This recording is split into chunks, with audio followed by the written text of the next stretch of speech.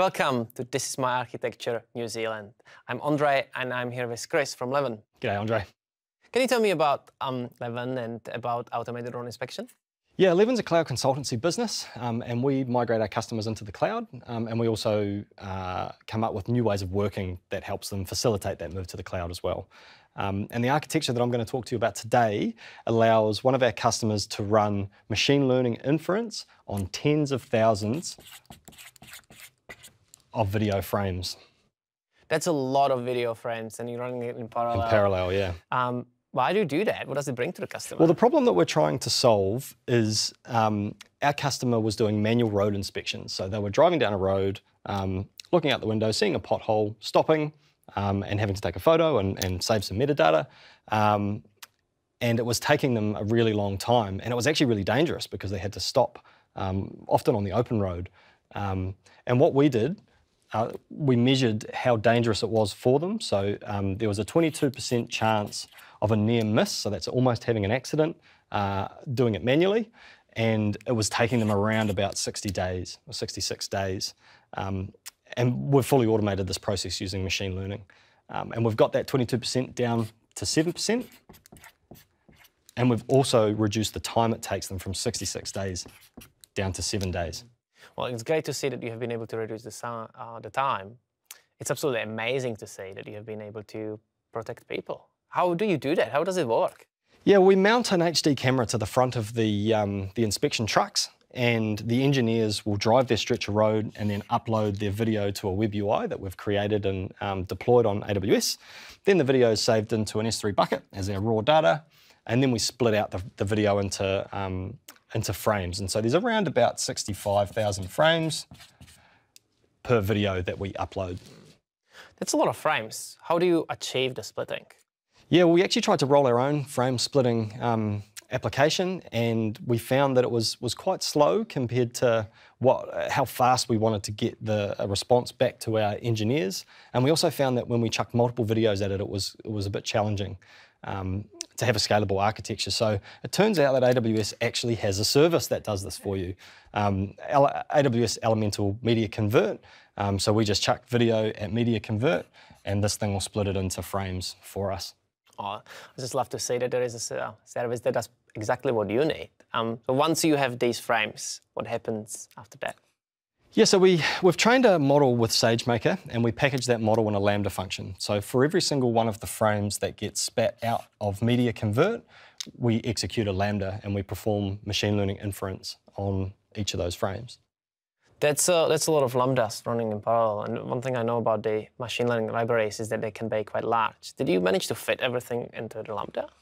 Yeah, so that was a challenge. That was actually a real challenge. So you get 250 megabytes of expanded space in your Lambda functions, but you can actually cheat. There's a temp directory which you can use, which we used. We used every single megabyte that we could.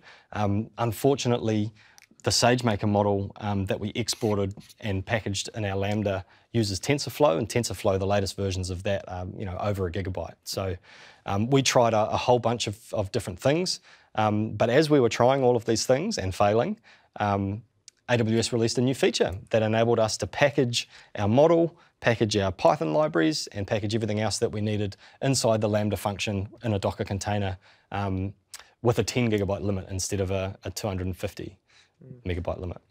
Amazing example where AWS have been listening to the customers and really come up with the feature that you needed. Yeah.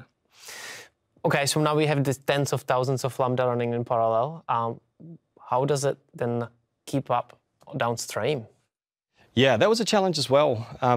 When you consider, if you're running 65,000 concurrent Lambdas for a single video, you picture how much it is when you chuck 5 or 10 or more videos at it. We needed something that would scale from totally idle all the way up to a number that we probably couldn't even imagine. So the standard relational database services probably would struggle with that type of scale. So we picked DynamoDB, and every single one of these Lambdas reads and writes metadata to the DynamoDB table. So now you have it stored in DynamoDB as well. How do you make sure that you have the accurate data on that model and then you deduplicate anything that comes up? Yeah, so that was a really challenging problem, was how do we not return too many defects to our UI? If you picture a pothole coming towards you on a road, it's going to be on a whole heap of different frames of the video. So we've got some really clever maths and really clever logic in here that will effectively look at previous frames and frames in the future, or frames after the existing frame, to then merge that defect into one to return it to the UI as a single defect. So what we did to train our model is we annotated 400,000 images with road defects. And as you know, like, that's one of the hardest parts of machine learning projects, is to get enough data to make your model compete with what a human can do. So after we got the 400,000 images annotated and our model trained, what we also do is any defects that come back to the UI, we actually ask the engineers to validate or reject them, and any that they reject, they actually get fed back into our automated training pipeline. So we've got a really nice positive feedback loop.